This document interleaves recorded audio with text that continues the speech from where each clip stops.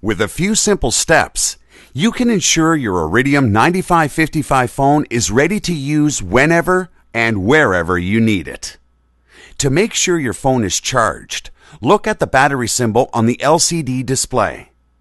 If not, plug the wall, vehicle, or solar charger into the port on the left side of the phone. Depending on where you are, you may require a region-specific power adapter. The battery symbol should flash while charging and will turn solid when fully charged.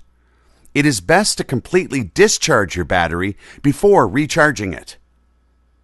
To insert your SIM card, flip the phone over and remove the battery. Position your SIM card above the slot and slide it downward until it locks solidly into place. Reinstall the battery, making sure it clicks into place. In order to use your phone, you will need to have network access. This requires a SIM card plus a pre- or post-paid account. If you have not already done so, contact your preferred service provider to set up a service plan.